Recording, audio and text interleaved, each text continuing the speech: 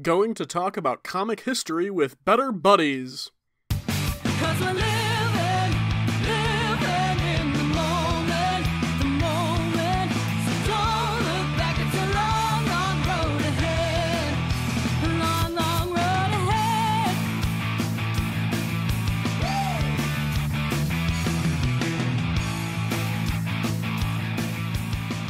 Hello, and welcome back to Better Buddies. I'm your host RJ. With us this week, it's James. Hello. Our Better Buddies icebreaker this week, submitted by a listener, by Jay, last name withheld, emailed into the show. Here's an icebreaker for you. What is a movie that you think needs to be made? Love, peace, and chicken grease, Jay. So, what is a movie that you think needs to be made? Jay's my favorite. I was just talking with a friend actually, and I was saying like a like South Korean Goodfellas that focuses on like StarCraft would be really funny. And if you played it straight, like just very entertaining. Did you just say under your breath Jay is your favorite? Yeah, I said, Okay. yeah, said, love that guy. It was just very under your breath. Sorry. I'm a little under the weather today. But yeah, South Korean Goodfellas. I mean, ask a dumb Focusing on question, storyline. but I think it's only fair to Yeah. ask it on air. What the fuck is Goodfellas? Because I've heard it referenced before, and I've never taken the time to look into it. Oh, that hurt. Goodfellas is a Martin Scorsese movie that was made in like 1990 about a young Italian American man, a kid who has always wanted to be in the mob and eventually finds his way as a young boy to working with the mob and rises through the ranks to become basically one of their top guys, only to fall dramatically from grace shortly Okay. after. I thought it was a RJ mob movie, but I again, it's one of those things that gets referenced just enough that it was on my radar as a thing that existed and I recognized, but not so much that I knew what it was, a la Godfather. Very classic like guy movie. I would, RJ, if you do anything this weekend, I would highly suggest watching Goodfellas. It is amazing. It I is guess I'm not very, doing very anything this fun. weekend then. That's disappointing. I think I made James mad. I'm a little sad is all. Don't Oh, worry. you're not mad, you're just disappointed. Yeah, exactly. We'll straighten this out. Don't worry. We'll have a Uh-oh. little talk, you know? James is going to take me out back with a sack full of oranges. Yep. It's going to be soap, RJ. It's going to be soap. No, just kidding. It's going to be batteries. It's going to be a whole sack full of batteries. I thought it was you're supposed to use oranges because then it hurts, but the oranges bruise. Therefore, it You just can- causes pain with no indication that you caused them pain. You can use batteries just hurts. You can use oranges, or soap is very popular because it also does the same thing where it leaves Oh. internal bruising, but it doesn't leave any external marks. Interesting. What's a movie you think needs to be made? So the movie I think needs to be made is actually kind of in a similar vein of, like a gangster thing. I really want to see, it's going to be a comic book movie, but it's not what you think. I want to see a movie about the rise of the modern comic book, specifically like superhero books, because comic books changed genres a lot before the 60s. There was, I mean, Archie is probably one of the few I think the only survivor of what used to be like, oh, kids in high school just having fun, like, and the romance books where it was literally just romance.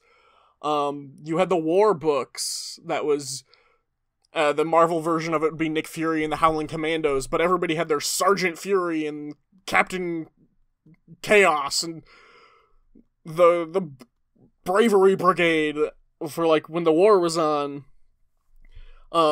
For a time, horror comics were a kick, so every publisher was doing horror comic books. But I think you get a really good back and forth like competition style movie going on between Timely Comics, aka Marvel, because that's what they were before they became Marvel Comics, and the Distinguished Competition, aka DC Comics, or Detective Comics. Distinguished competition. Yeah, That's anytime Marvel amazing. needed to reference their competitor without naming them, they would call them the Distinguished Competition. It's an amazing. It's like simultaneously a compliment and an insult. That's real. That's great. Backhanded, but in a good way.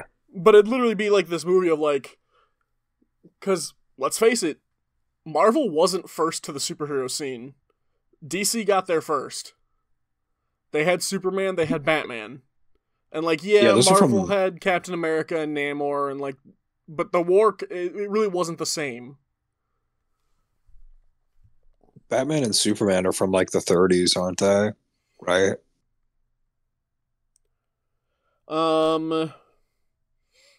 So Action Comics number 1. Oh, come on, Wikipedia. Yep, 38, June 38. Wow. Well, Batman was 39 and first appeared in Detective Comics number 27. I wonder if any copies survive. Oh yeah, copies have survived. Not many, but some have. So we probably know then, like, so Whereas the Fantastic Four didn't premiere until November of 1961, and Ant-Man. Hang on, Ant-Man. Oh, it's not Scott. Hank Pym. Hank Pym's first appearance was actually in Tales to Astonish number 27, which was in 62. So obviously, right, like the timely comic / Marvel story would focus on probably like the core, like a group of, like Stan Lee and Jack Kirby. Who would Detective Comics like focus on? Who would be the rival team? Well, and like what is the difference? Like because that's what's interesting is like that movie could truly in a popular way. It's worth noting the Justice League was first appeared in March of 1960. Which was a reimagining of the Justice Society of America, which was in the 40s, but declining sales pushed it back down. Superhero comics actually, now this is news to me just from the little research here, but there was a time period of superhero comics in the 40s, but their popularity waned in the late 40s. So while there was, like, superhero comics, like I said, Captain America, Namor, the original Human Torch, Batman, Superman, the Justice Society. After World War II, they really faded away for about 10 years. So it'd probably be that 1960s, starting probably with 1960, like, the revival of the superhero comic and that competition. Because it'd be about the Silver Age of comic books or so, because that's when the superhero ones came up. Superhero stories again began. The reintroduction of superhero stories began with a new version of DC Comics' The Flash in Showcase number 4 in 1956. In response to strong demand, DC began publishing more titles, which prompted Marvel Comics to follow suit, beginning with Fantastic Four number 1.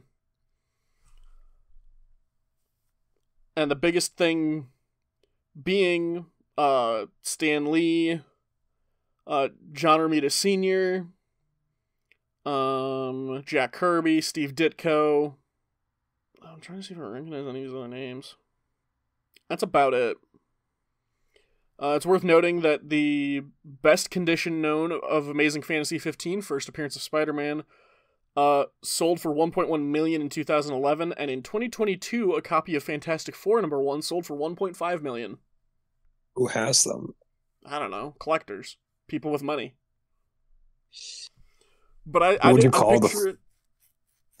picture the film as that kind of, like, almost like a newspaper film, right? Like, you get the it'd probably pick a perspective of one of the companies.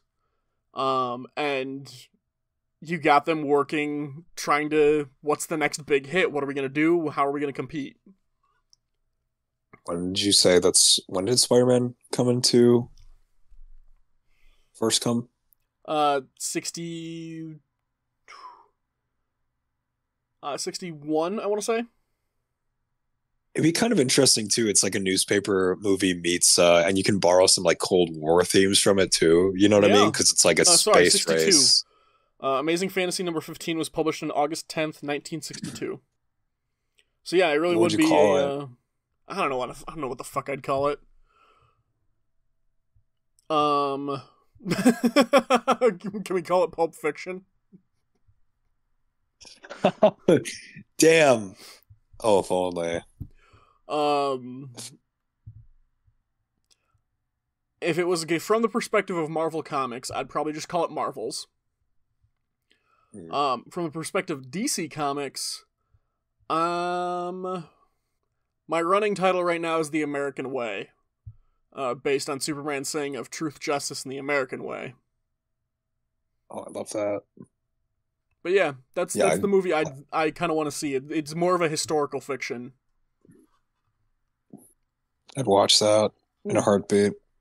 And let me double check one thing, because I think I know what the turning. Right now, as I'm developing it and talking out loud, I'm almost picturing it kind of like Oppenheimer, of like there's this one historical turning point that is the like crux that the film is building to. But I gotta pull up when,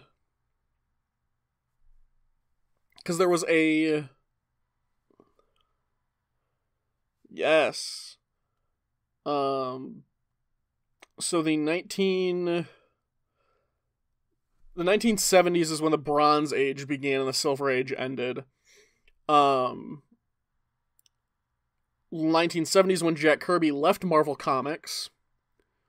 So you could use that as a turning point, because that's when Kirby went to DC. You could also do it as... yes. So one of the first comic stories to cover drug use was in 1971. And 1970... where was... In 1971, this is the story I was looking for. 1971, Marvel Comics Stan Lee was approached by the U.S. Department of Health, Education, and Welfare to do a comic book story about drug abuse. Lee agreed and wrote a 3-part Spider-Man story, Green Goblin Reborn, which portrayed drug use as dangerous and unglamorous. However, at the time, any portrayal of drug use in comics books was banned outright by the Comics Code Authority, regardless of context. The CCA refused to approve the story, but Lee published it regardless.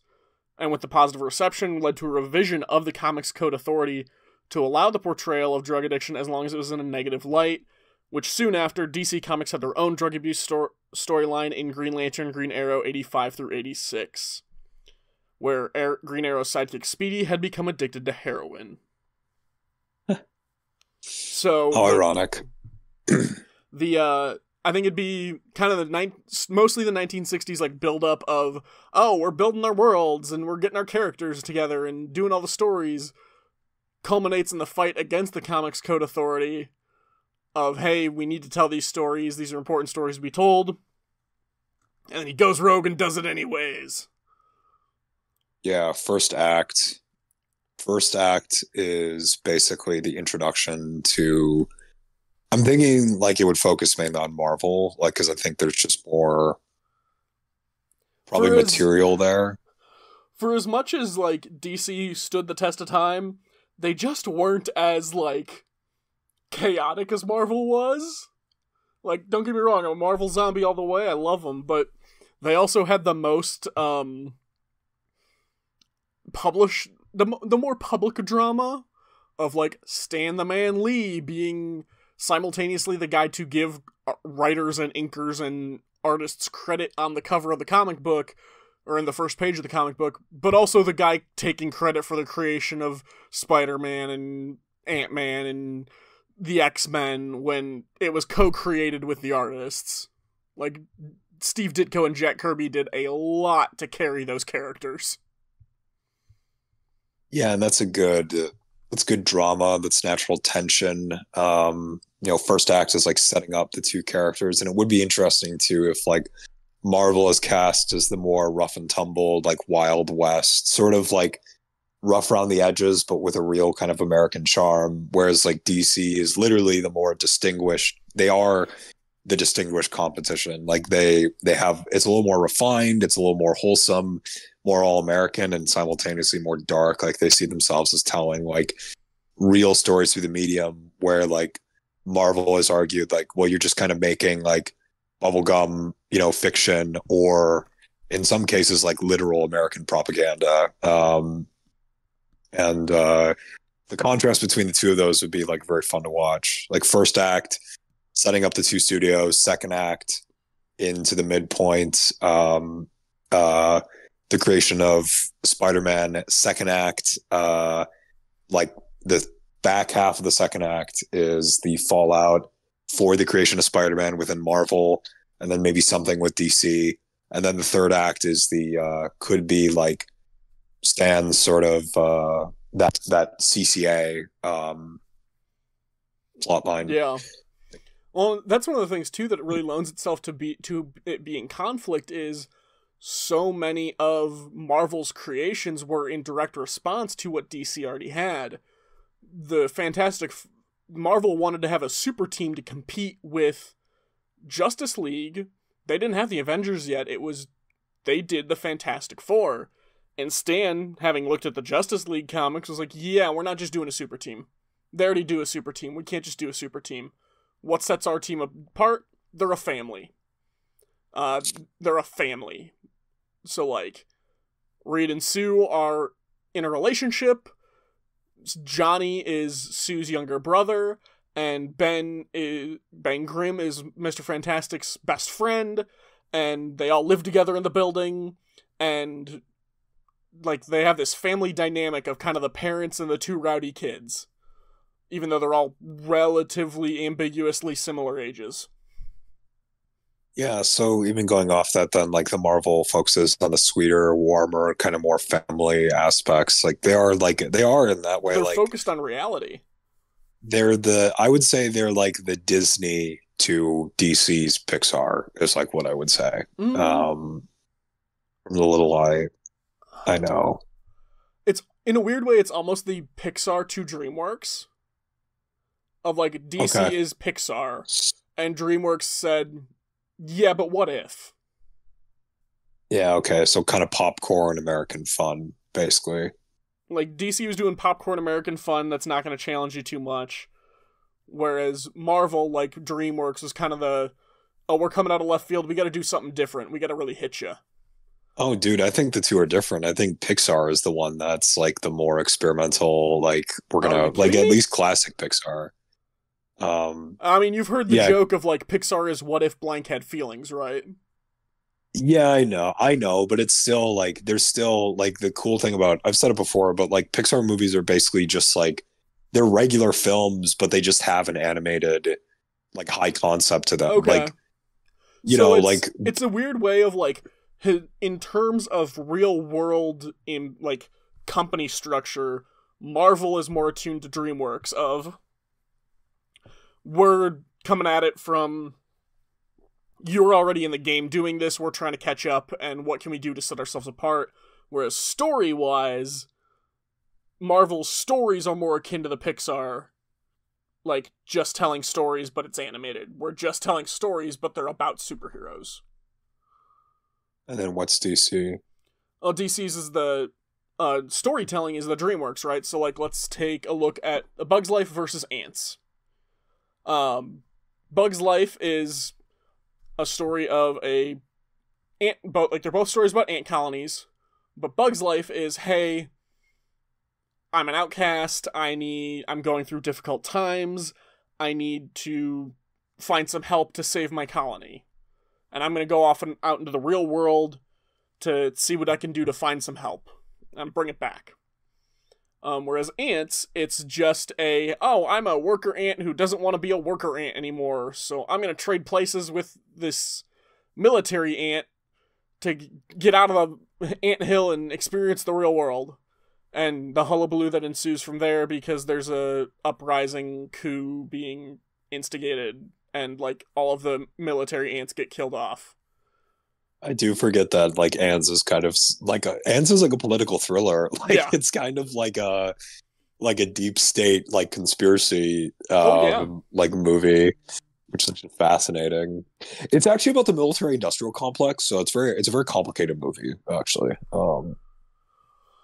So you're saying that DC would be Ants and Marvel would be Bug's Life? Yes. So okay, yeah. with DC stories, it's the difference between telling superhero stories and telling stories about superheroes, right? Superhero story, they have powers, they fight, they punch bad guys, that's the day. Day is saved, that's the end. Whereas stories about superheroes, it's like a story about a superhero, right? So yes, they're a superhero and they save the day, but that's not all they are, right? It's the difference between a war movie and a movie about war, in that like, oh, we focus on the battles and they win the battles, they lose the battles, they win the battles, yay, they won. Or, hey, he was in war and now what's the impact on him after the war? That's an excellent distinction, actually. That's really well said. It is interesting to think about where it's like kind of two distinct forms of storytelling, not the only kinds, but the idea where it's like you either are totally in something, you play it completely straight, like all the way through, or you have this like kind of other form where you're like half in it and half out. Well, and both offer different experiences. going back to like the creation of Marvel's first characters, Stan Lee was straight up like, yeah, the Fantastic Four have to pay rent. Like, within the first like 25 issues of the Fantastic Four, they're threatened with being kicked out of their building because they couldn't pay rent. Because it's like, oh shit, you don't get paid for being a superhero. Whereas like the Justice League never worry about the Hall of Justice getting foreclosed, you know? Yeah, they're just kind of like, that's a good, like, are the Justice League ever persecuted? Like, do they ever do? Very Is there ever a rarely. plot line like that? Okay. There are a couple times where the Justice League are like frowned upon, but it's very, and again, I'm not the most versed on DC compared to my Marvel knowledge, but as far as my knowledge goes, for the most part, the Justice League are usually A-okay. Like, no one's really gonna turn the thumb down at you when you've got the big blue Boy Scout on your side, you know? Yeah, real the Boys and Girl Scouts of America, just with like superpowers. Yeah, like, I think maybe, I'm trying to think of any times where a Justice League is, like, at worst, individual members of the Justice League will get, like, hatred and get kicked out. But even then, like, there are times where the Justice League will disband, but it's very rarely ever because, like, the public is afraid of them. Damn.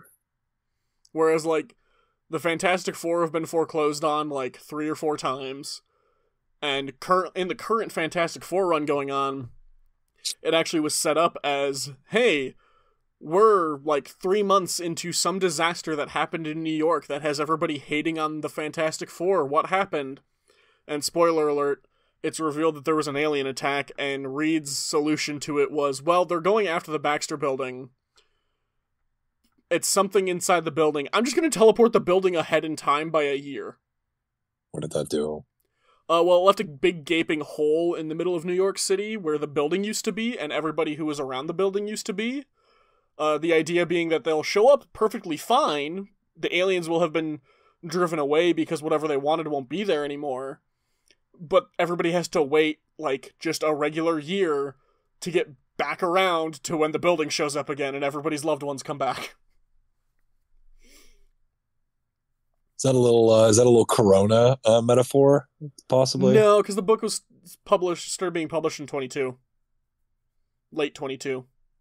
Actually, maybe early Okay. 23.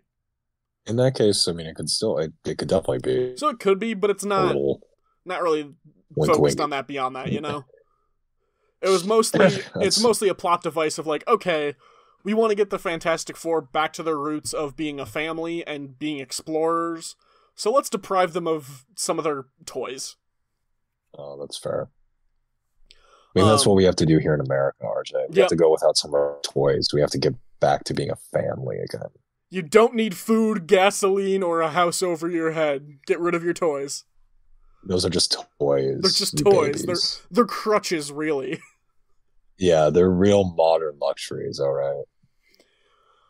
Well, in a similar way, too, Spider-Man was purposefully created as a teenager because all other teenagers at DC were sidekicks. There were no teenage superheroes. Well, because there's like what? There's Robin. Who are the other side? There's Batgirl, right? Robin, Batgirl might have been a thing, but I don't know if she was actually a thing at that point. But Jimmy Olsen was Superman's sidekick. He was a teenager, boy reporter. Even with all, I don't know the timing on them, but even the other like teenage heroes that would pop up would all be considered legacies. Green Arrow had Speedy, Flash had Kid Flash. There's Aquaman and Aqualad. So all the basically all the teenagers in, until the Teen Titans came along, really, all the teenagers in DC were legacy heroes that were being mentored by whoever's footsteps they were following. Are Starfire and Raven sidekicks? No, but they came about with Teen Titans. Oh, so they didn't exist. Is it the same thing with like are all so the Teen Titans like Starfire, Raven, Beast Boy, Cyborg, did they exist before the Teen Titans? Or I know Beast Boy did because he was a part of Doom Patrol, which was actually a comic series with parallels to the X-Men. Yeah, they have plot lines in the show about him like being reconnected with those people. Yeah. That show's awesome. That show's so cool. So compared though, Spider-Man was a teenage hero. I'm trying to think of it. There was Nova was originally a adult hero and then became a teen hero when he with his successor. Speedball. I think it was Speedball. I know he became Penance later, but Speedball was a teen hero. You know what Speedball is, right? Yeah, and I know it's the wrong name. I'm getting it wrong. I can't think of what it is. I know Speedball's a drug, but like Marvel's teen heroes were very frequently just heroes. Like very much more uncommon for them to be sidekicks to legacy heroes. Like Bucky was the sidekick. And even the legacy heroes from the modern age, like Batman has like 50 Robins, and Spider-Man has Spider-Man Miles Morales, who just took the name, but really wasn't mentored by him. Like, it's not like he's a Spider-Man sidekick. Again, Nova was a teenager who kind of inherited the title of Nova after the Nova Corps was decimated, but he's still not a sidekick. He's just Nova.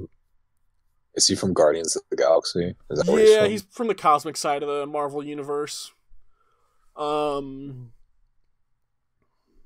to think of what other teen heroes there are. Oh, the Young Avengers were all, again, legacy characters like Kate Bishop, who became Hawkeye. Isaiah Bradley. Isaiah Bradley was the original character. They changed it for the Hawkeye and the Winter Soldier. But same with Hawkeye and the Winter Soldier, the old black man they go visit that Falcon goes and visits, who got super soldier serum. He ends up giving his grandson a blood transfusion to save his life, which gives him super soldier. Ant-Man's daughter, Cassie, becomes a superhero in her own right. But the Young Avengers are never sidekicks. I'm surprised they haven't brought those people They're working out. on it. Yeah, I'm sure. I mean, we've already got Kate Bishop in the Hawkeye Disney Plus series. Ant-Man 3 had Cassie with her own powers in it. In Falcon and the Winter Soldier, we see Isaiah Bradley and his grandson there who's at the gate.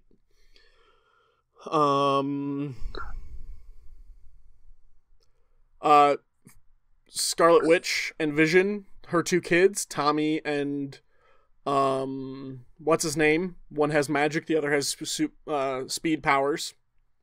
They're both Young Avengers. So it's coming together. But yeah. It's all coming together. Marvel's done it again.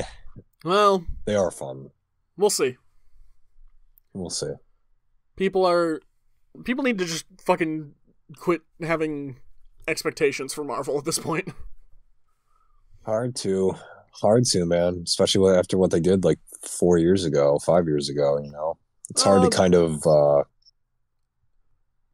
I'm sure for some people it's hard to approach that with a clear. But it's they did that 4 years ago, and you've treated every next thing as, are they gonna do it again? And it's like, all right, calm down, sir. Like, it took over a decade for them to do that. Like, let's not. Oh, what a decade.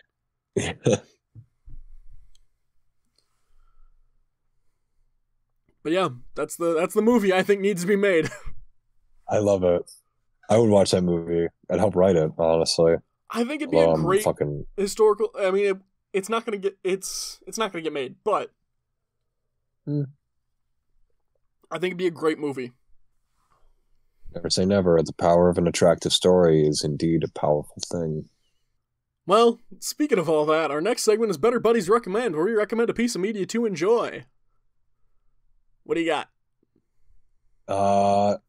So I watched this movie with my roommates and some friends last night. And it's called An American Pickle with Seth Rogen. Oh, you watched that? I did, yeah. How was it?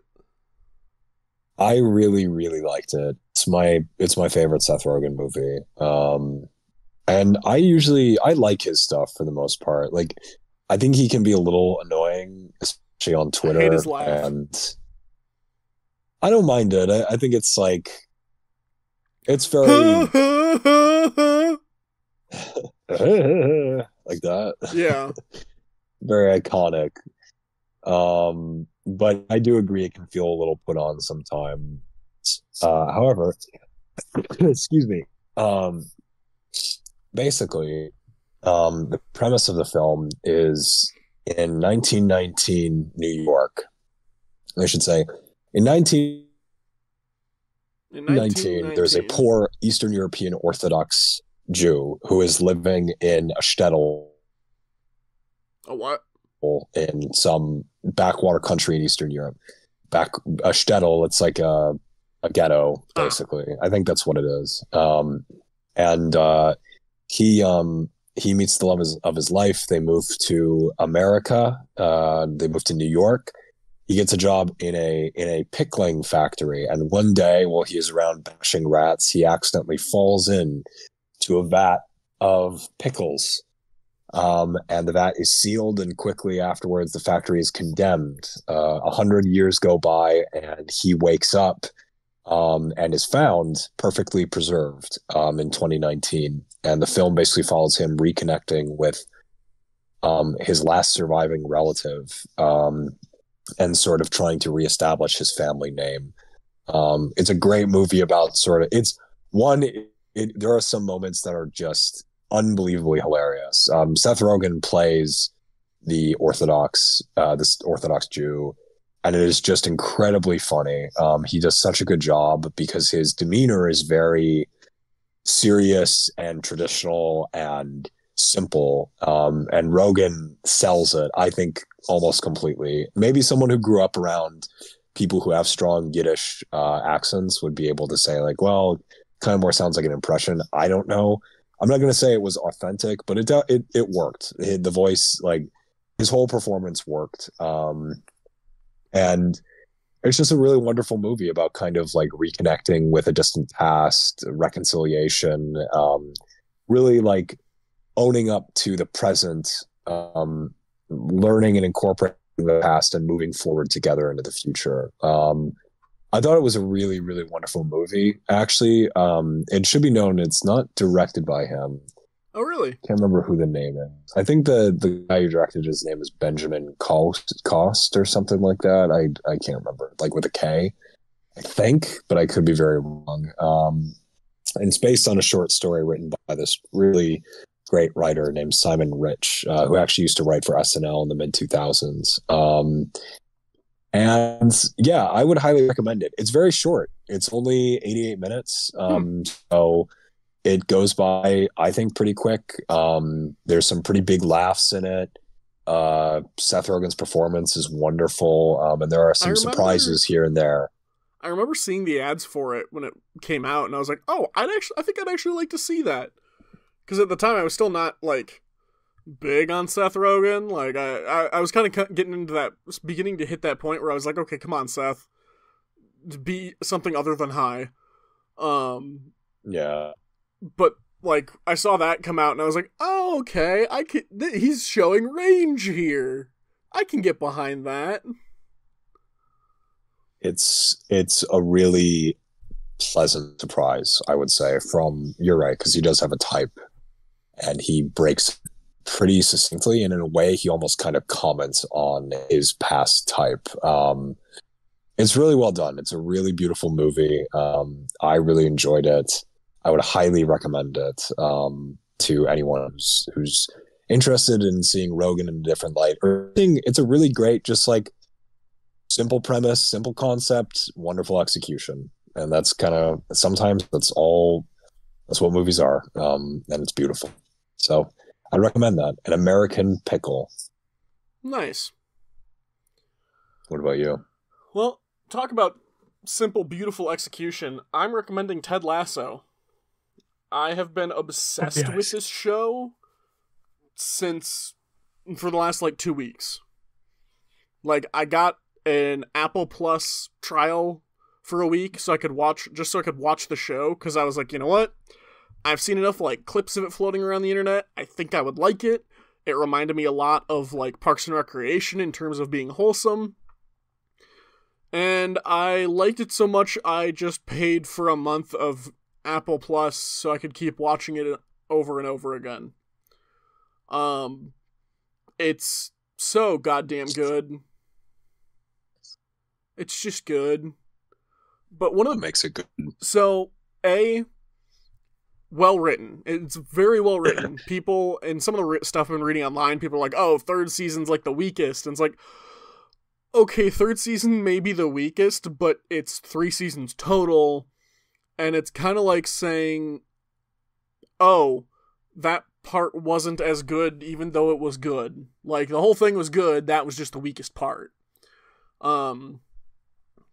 They didn't need almost any time to get find their footing with season 1. They had their footing. Now I think it helps because it was based on a short commercial from years ago where they already kind of had the idea of what Ted Lasso would be.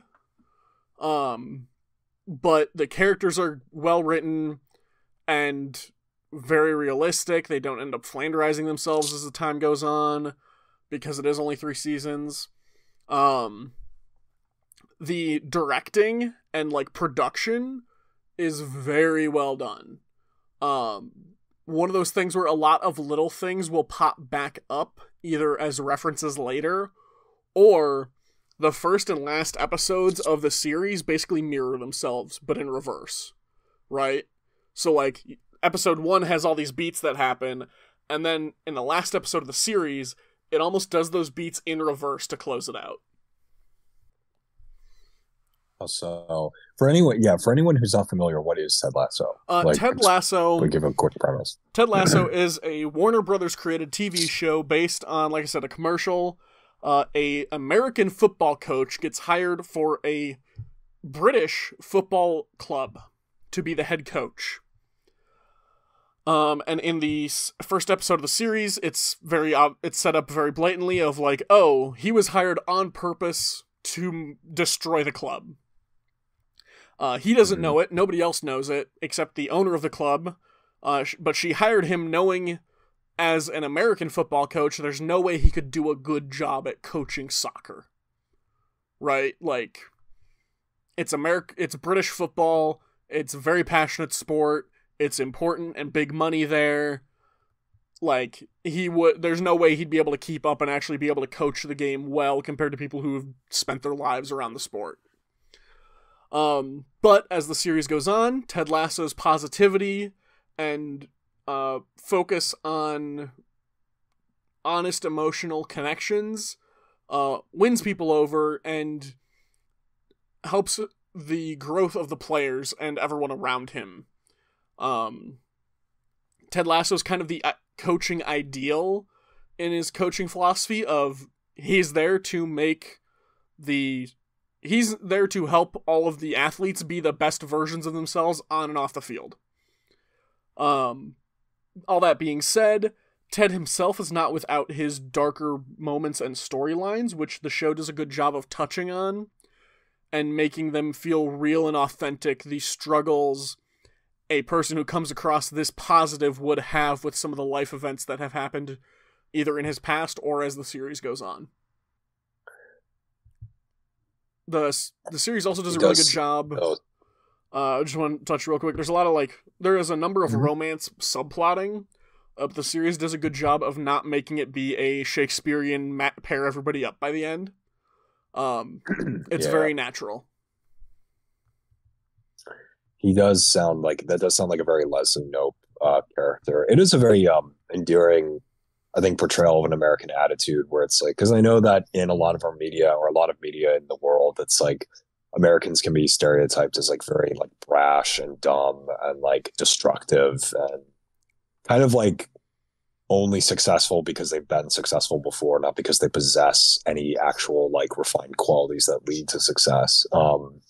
But from what I've heard about this show, like it does sound like there's a genuine, like, I'm not saying like, oh, no other culture has that optimism, but I do think there is something to be said for like, you know, the American mentality of like, oh, if I just kind of think positive about it and work real hard, like, oh, I can do anything. Well, he's also the Midwest nice. Okay. Like, he is Midwest nice personified. Okay, I love that. So, tons of dad jokes and dumb jokes and puns.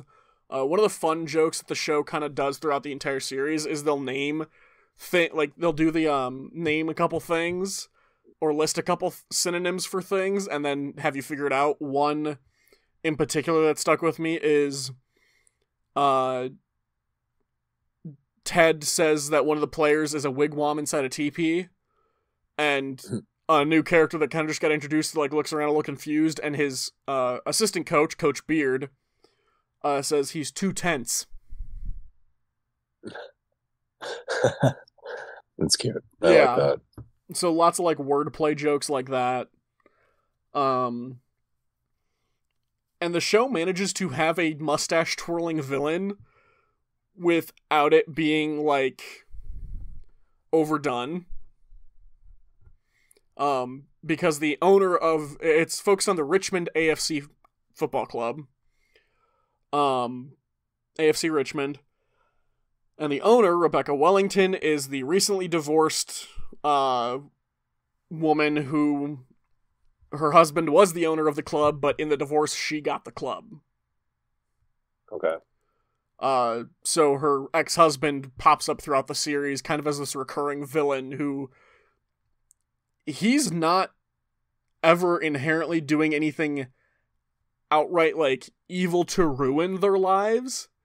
It's more just him as a bad guy being a gloaty, braggy, I know I can mess with you kind of person, and they all just keep like one of the points of the series is them learning not to let him get under their skin. A nice message, honestly. I've heard a lot of people like this show because they say that it does feel very nice and like warm. in a good way. I've heard some of the accusations are that it's a little too saccharine, it's a little too sappy. But I don't know. There's a lot of shows nowadays that are like very cynical and sort of like it's dreary. There's enough shows these days that are cynical and dreary, right? We don't need more of it. I can definitely see people saying it's saccharine and a little too sweet, but I would also say that's the point of it, right? It's about personal growth. It's about becoming better as people. At least every other episode, there's a point where it drives me to tears because I'm just like, oh my god, that's so true. And it doesn't help that Ted has a relationship with his son that I'm a sucker for any father-son relationship in media, so but it's never unearned. Like the sappy, sugary, sweet moments of the show are never just like it's never one after another of like da dun da dun da da. We have to do the best we can together. Oh, we're gonna do the best we can together. Oh, we're all together. Like it's a lot more earned, and there's definitely points where it almost counters it. Like there are points in the show where characters will just kind of come out and be like, yeah, no, y'all got in too deep on this idea. Like you're putting too much stock in it. Or the negative, like there are negative parts of the show, right? One of the big, and this is this is maybe a spoiler, but it's season 1 and it's like episode 1 or 2, maybe episode 3. It's very, very quickly revealed that one of the reasons Ted took the job is because he's having issues at home with his wife, and she needed some space. That's kind of a somber like beginning to such a cheery. Yeah. So like for as much as Ted himself is a very like externally upbeat person, he's not an eternally upbeat person, right? Like Leslie Knope is sunshine incarnate, but from what I remember, the worst that happens for Leslie is she functionally gets writer's block in season 4. Early in season 3, late season 3, early season 4, she gets writer's block. And she has to deal with the crushing weight of politics. But she never has like oh god, like what are we gonna... Like she doesn't deal with problems quite as serious as that, you know? Like Leslie Knope doesn't end up in therapy. And Ted Lasso does. At one point, yes. I'll check this out. I'm in the middle of watching another show for the first time right now, but maybe I can slot this one in. Well, and that's one of the nice things too about the show is it does take a couple topics that need to be talked about more, such as mental health in sports. Yeah, that's a nice touch. So yeah, Ted Lasso. It's been a while since I've gotten a show that's hooked me like this, right? Like, because I'm one of those people that I'll get interested in a show and I'll watch it on a loop, right? Of just like, oh, I love this. It's been a couple years since I've had a show really hook me this hard. What was the last one? Parks and Rec? No, I think the last... Let's see what the last one be. Time-wise, I think Mystery Science Theater 3000 would have been the most recent show to really hook me as like oh god, I gotta just watch this over and over again. Before that, it would be... make sure I don't mix these up. Before that, it would have been... I guess before that, it would have been Monty Python's Flying Circus. And then Lucifer... Oh, wait. Where was... Nope. I gotta go back a bit. Castlevania, then Monty Python's Flying Circus, then Lucifer. Parks and Recreation was high school when I got super stuck into that. Damn. Like, late high school, early college. Same. And like, Same. I think this show is hitting that same button. How many seasons? 3. 10 to 12 episodes each. I heard people were up in arms about the fact that he didn't win at the Golden Globes. I thought it was a snub. You know, it show's better than that. Sounds like the Ted Lasso spirit to me. No, it really is, though, because the show is all about work towards healthy mentalities. And it actually becomes a little bit of a problem in the show. Ted's like, yeah, I don't care about wins or losses. And at one point, his assistant coach, Coach Beard, has to yells at him and is like, I know you don't care, but we can't lose. Like, there are consequences for losing here. It's not high school sports. It's not college sports. There are consequences for loss. It's honestly a pretty good lesson for a show to have, and to portray it realistically is difficult. Yeah, and I think I'll have to give it a try. One of the things I just thought of too is that, especially growing up the way we did, where it's like, you participated, you did the thing, congratulations. It doesn't matter if you win or lose. What matters is you had fun. And then to emphasize that for a while in the show of it's important that they're there to develop and grow. And then to also have that moment once you've got settled in of hey, this is professional sports. Here are the consequences that occur if they aren't winning. So yes, it's important to grow as a person and have fun and not let the losses get to you, but also sometimes you need to just fucking win. Yeah, good establishment of stakes. Very much so. So yeah, Ted Lasso. All right. Our next segment, How to Be a Better Buddy, where we give some real and some humorous advice. Our first question this week. This is a very, very old question now, but I think we should answer it to get it out of the way. Why does Christmas music sound best when it's old-timey? With further details, it may be just me, but I hate modern Xmas songs. For me, Christmas sounds like Christmas when the music is from 1970s and backwards. Anybody else feel this way? Old-timey Xmas music just hit different. I mean, that's a good question. Does anybody write Christmas music these days? Yeah, people come out with Christmas music still. I think the thing is a good Christmas song requires a level of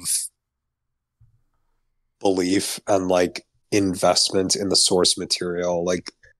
It's a very hard genre because it's already very established. We all know what it is, and everyone's basically, the same 18, 20, 30 songs play on repeat every holiday season. And it's very difficult to make a new song that sounds both modern and yet still calls back to some of the older themes that are talked about in Christmas songs of the 40s, 50s, 60s, and some of the 70s, the family and fresh snow. These are very common kind of themes, and I do think that there are some successful ones. There's I think Mariah Carey's "All I Want for Christmas" is the most recent modern example. It's constantly installed with the rest of the older Christmas music because it's she actually sounds sincere in it. She's not doing it self-consciously. Yeah, it's not she's ironic. singing it no, and she's singing it very genuinely, and a big theme of Christmas music is often singing about not being able to wait until you see loved ones, or really, really, really wanting something, but that something it changes. It's a little bit different than when you first wanted it, when you finally find it, and that's maybe a somewhat pretentious analysis, but I do think her song kind of conveys that feeling while still having a modern tone to it. So I think there's just an associated warmth with that older media because of the way that they saying and the style of the music, but I also think it has to do with like their intention. Part of it too is Christmas is a time for family, right? So compared to other points in your life where you're choosing the music, what's likely happening is you grow up every year, your parents put on the Christmas music, or your grandparents put on the Christmas music, and they're putting on the music they're used to hearing. So especially with people about our age, our parents are putting on the music they heard as kids, that they grew up with, that to them is Christmas music, because that's what their parents put on, which is why all this music from the 50s, 60s, 70s is Christmas, because for the last, 3-4 generations, for the last 3 or 4 generations, that's what the Christmas music has been. So in turn, as you have kids, you're going to put on the Christmas music that you think is Christmas music, which is what your parents showed you, which is what your grandparents put on for them. And now your kids are also going to say, yeah, 1950s, 60s, and 70s is what Christmas music is. Yeah, and it's a very, I will say, for instance, in the 80s, Last Christmas is a great song. The Trans-Siberian Orchestra, Midnight in Sarajevo, and their Trans-Siberian albums. Orchestra is a 90s and upward. Yeah, and they have some very popular songs that are sort of eking their way into those eras have songs that are eking their way into the charts, into the repertoire. But I agree as well. I think it's mainly as well just Christmas was obviously celebrated in this country for quite some time, but the show I've been watching is Mad Men, and in that show, it's obviously a slight exaggeration, but everyone, every scene, every shot is drinking or smoking, everyone all the time. I can't emphasize enough how basically every new scene someone pulls out a cigarette and starts smoking, and you have to think that after the Second World War, our country especially just kind of for good and for bad, we just kind of took a break. We just chilled out we didn't really chill out, but that must have been such a unique sensation of relief and pride and a kind of warmth and security. Yeah, it was a very job well done, everyone. Now let's celebrate for 20 years, and I do think that old Christmas music carries that spirit of the time where it's Christmas is it's obviously a Catholic holiday, it's a tradition, but it's it's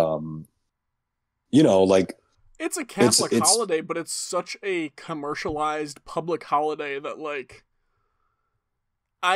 yes, there are religious connotations, but I've always kind of been skeptical of the oh, Christmas is bad because it's religiously focused. It's okay, yeah, but Santa Claus ain't Catholic. Well, technically, the big fat man in the red suit with the reindeer living at the North Pole has nothing to do with little baby Jesus. Yeah, he comes from the Saint Nicholas stuff, but you're right. He's an incorporation of Saint Nicholas, but he's also Odin. Is he really? Is that where Santa Claus is an incorporation of Odin from Norse mythology, and Saint Nicholas from the Catholic saints, and Coca-Cola. Some good old American advertising. Yeah. Santa wasn't red until Coca-Cola made him. And I just think I think it is an American sort of symbol. It's a lot of countries celebrate it, but it is very our country sort of spearheaded the popularization to this larger extent, and I think it became very quickly a symbol of that this country was doing something meaningful and that we were kind of important and that we felt it was optimism. And I think that's the thing about a lot of those old Christmas songs is they all sound optimistic. They're all just happy to be around and in the snow and seeing family, and it's a great American project. Who the fuck wants to listen to a Christmas song about sex and drugs? Yeah, no one. No one wants to listen to that. No one wants to listen to a Christmas song about, actually, wait, I take that back. I gotta take that all back, because there's one Christmas song. It's relatively popular. But it's about, New York. It is Fairy Tale of New York. Which, if I recall, that's the Pogues, yeah, right? Yeah. That's which is to be expected from them. The first lyrics are, "It was Christmas Eve, babe, in the drunk tank." So I gotta take back what I said about sex and drugs on Christmas. No, I do. It's a very pure time. It's like a time for people to come together. It does feel like genuinely unique. And I know it's hard because obviously, like, there are people of different faiths who don't celebrate it, or, you know, they feel excluded from it. I'd like to think that it has become something more meaningful, where it's just a way for people to come together once a year and sort of just be happy together. Yeah. You know? Well, it's like, one of the things, I know one criticism I've heard, which it's valid, but it's from somebody in the movie TV industry. He's Jewish, and he was like, yeah, growing up, there was all the Christmas specials on TV, right? And every sitcom had its Christmas episode. There was never, what am I looking for, James? Inclusion, a Hanukkah special. Hanukkah special, right? There's no Hanukkah specials. Yeah. Like, and it's like, yeah, I get where you're coming from. Like, growing up Jewish, you're inundated in Christian ideology, symbolism, imagery, holidays. Like, I get that, especially, like, you know, Easter. It's even much more so than Christmas, I'd argue. Easter is a religious holiday. Yeah, that is way more religious. But also, let's look at the stop-motion Christmas specials. We've got Santa Claus is Coming to Town, Rudolph the Red-Nosed Reindeer, Frosty the Snowman, and then the Little Drummer Boy. Like, of the four I just listed off, and there are other ones, I can't think of them off the top of my head, but only the Little Drummer Boy has anything to do with Jesus. Yeah, well said. Animated specials, you got The Grinch Stole Christmas. You got Charlie Brown Christmas, which does reference the Bible, but more so in Charlie Brown asking what's Christmas all about. And Linus offers that as a solution. But if you know anything about the Peanuts, it very frequently incorporated scripture kind of as a joke. Not dunking on the Bible, but the fact that these children would be quoting scripture like studied theologians. And then you've got plenty of TV shows, cartoons, all have their Christmas specials, but they're never about the kid. A Christmas Carol's not even about Jesus. Yeah, you can make the case that there are themes of like sacrifice and giving of yourself and a transformation, like almost But all that's Christmas. those themes are all more related to Easter if you're looking religiously. I kind of. I mean, usually it's like there's you know, like if you watch any production of A Christmas Carol, chances are you're going to hear some Victorian carols, which were almost exclusively Christian in their underpinning and in their tone. So like these things do exist. But like you are right where it's like I think a great Christmas movie is Scrooged. You seen it or no? I know enough. It's a great what I would say secular retelling of of A Christmas Carol, where it's just very sort of like plain and focusing on one man's transformation from someone being selfish to being open and giving to other people. And while these are like usually stated to be Christian themes, I think the idea, whether it's Christians doing it or anyone else, the idea of like segregating like the themes of like charity or self-discovery, transformation, realization, kindness, like hope, the idea of like, segregating those to just Christian themes and ideas is like incredibly myopic, and they don't just belong to that system. They belong to everybody. Like I think everyone can in some way live those. Absolutely. So yeah, too much of the modern sentimentality is that sentimentality is bullshit. So yeah, I'm just tired of we them borrow not the emphasizing sentimentality the of our Christ in ancestors. Christmas. I'm just tired of them not emphasizing the Christ in Christmas. I'm really going to do something about this. You're gonna boycott Starbucks? I'm gonna get real angry in a Starbucks. We get angry. I don't know what I'm gonna do, but I'm gonna do something. I don't know if it was a joke tweet or a serious one, but I swear I saw some like screenshot floating around the internet one time, where somebody was all upset that Starbucks is supporting smoking weed because they put bowls on the cups. And I was like, dude, But you don't. it's just these white half circles. It's nothing. That's nothing. Yeah, RJ, you a big weed head. You're a big smoker. You token up every day. 420 blazed. I knew it. Hey, I'm not gonna lie. I'm kind of dying here. Well, Do you mind if we? That's good. I'm at my end. I'm wilting. Well, thank you for joining. Appreciate you powering. Yeah. Thank you for having me. It's always fun. It's always refreshing to come on here. Thank you to the band Problem of Interest for letting us use the song Living in the Moment off the album Cross Off Yesterday. You can find them on iTunes and Spotify. You can find us on iTunes, Spotify, or wherever fine podcasts are sold. We're also on social media. Our Facebook is Better Buddies. Our former Twitter is @BetterBudcast. Use the hashtag BetterBuddies when you tweet about the show. And our Gmail account is betterbuddiescast@gmail.com. You can send us fan art, hate art, fan mail, hate mail, declarations of love and or war, icebreakers you want us to answer, such as the one Jay sent in today, or questions you need advice on.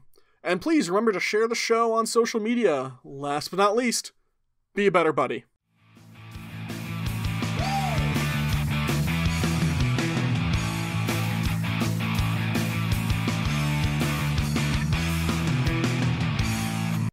I think most people are focused on Stephen Hawking. Yeah, that was an odd one to me. Yeah, I mean, he did cheat on his wife. You knew about that. But also, how did he cheat on his wife? I don't think him controlling a robot counts as anything.